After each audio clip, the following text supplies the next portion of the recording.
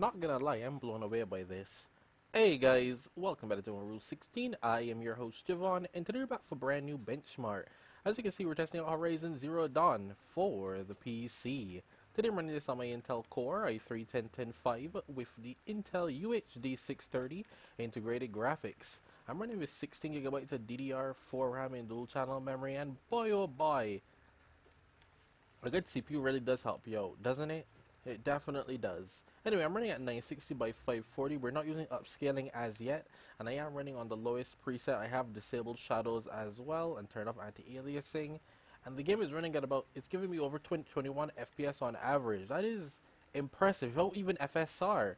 I'm going to be very curious to see how far the upscaler can help me with this setting, which I imagine it won't help me at all. I imagine that this is as maxed out as it's going to get, but it is running, and I'm proud of this. Aren't there supposed to be machines up there for me to destroy? Where are they? Regardless, let's see what's gonna happen. Is this using resolution scaling right now? No, it's not. Okay, it doesn't have resolution scaling. How strange. I felt like it did. Anyway, we're gonna use Fidelity FSR. Let's use Ultra Quality. Yep, did nothing. They never do. You need to go all the way with these upscalers. Oh, there they are. You need to go all the way with these upscalers to really. You can actually play this, by the way, if you're wondering. Let's do performance right off the bat. Alrighty. Now keep in mind, like I said, this area is quite demanding. There's a lot of stuff going on. You can see all the fog effects and everything playing out here. Like, it is insane out here. In some areas, you're going to get way better performance. We're using about 12GB of RAM as well. The most important thing here is that we're not getting any stutter. I feel like that's really important. The no stutter.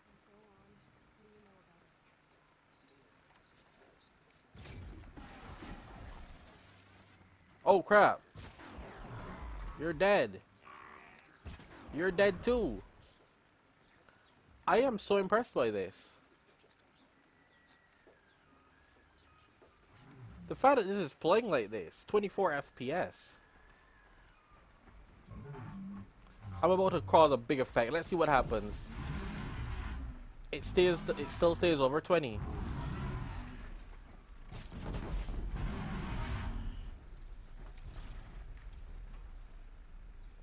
Okay, so even in big areas of effect, it still stays over 20 FPS. That is impressive. Horizon Zero Dawn has come a long way since it first got ported to the PC. I'll say that. But once again, I hope you guys enjoyed the video. Don't forget to please leave a like, comment, share, subscribe, and stick around for more epic content. You know me, I test out games on low-end hardware all the time, just to let you guys know how it will run, how it will perform, you know. It is what it is. And this runs decently well. It certainly does. Although I do not like my CPU going up to 70% every once in a while. Which is a Horizon Zero Dawn thing once again. But other than that... Oh, you're not dead from that?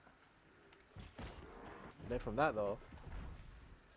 Let's just walk down into this fortress here real quick and see what happens.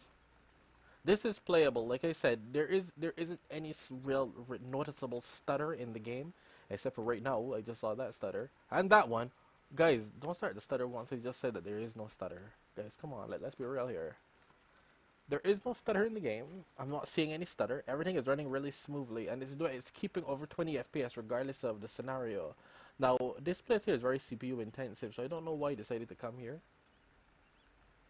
I remember this bringing even me with the RX 600 to my knees, but, you know, we'll see. There's a lot of foliage and debris around here. But even then, it still runs decently well.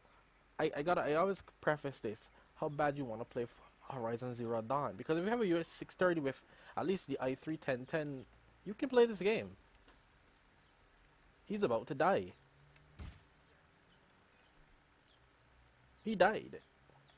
But yeah, 25 FPS, 24, like this is reasonable performance for a UHD 630.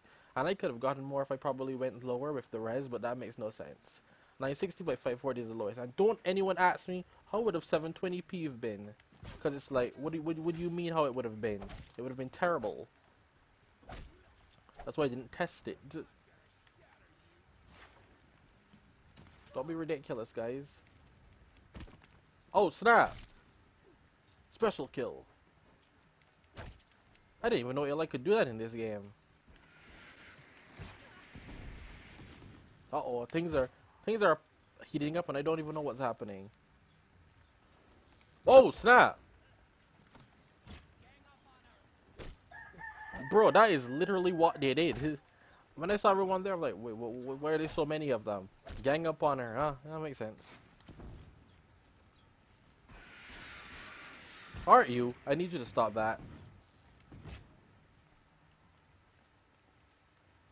Need you to stop that, Boomer. But this has been Forbidden Horizon Zero Dawn. It runs. I can't believe it's not butter.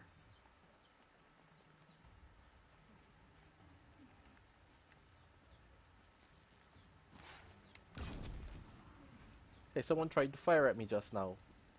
I don't appreciate that. Now you're dead because of that. How does that make you feel?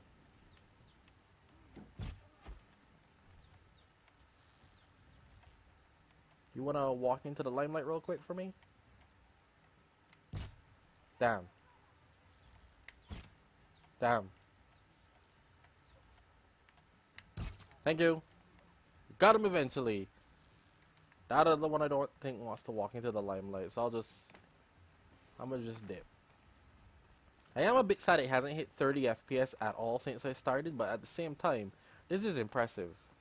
Like, this is playable, and I'm running this at a 1080p screen, and this still looks quite decent for all things considered for integrated graphics, man. The UHD 630, you give it a decent CPU, it still can do a little something for you.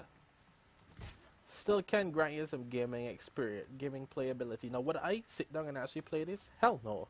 Not at today's standard. I have an RX 6600. I have an RX 570. I have an R9 280X. But I mean, if you had to, back in the day, I do recommend having sync dual channel RAM, obviously, because like I said, we're using 13 gigabytes of RAM right now. Like, this crap is demanding.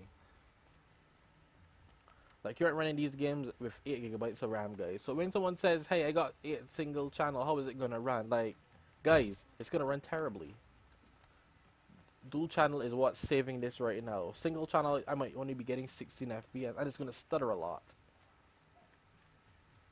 And the stutter is bad. The stutter is the most important thing, right? It's how smooth can you get the game to be. I can tell you now, without dual channel, you ain't. Anyway, I'll see you guys next time.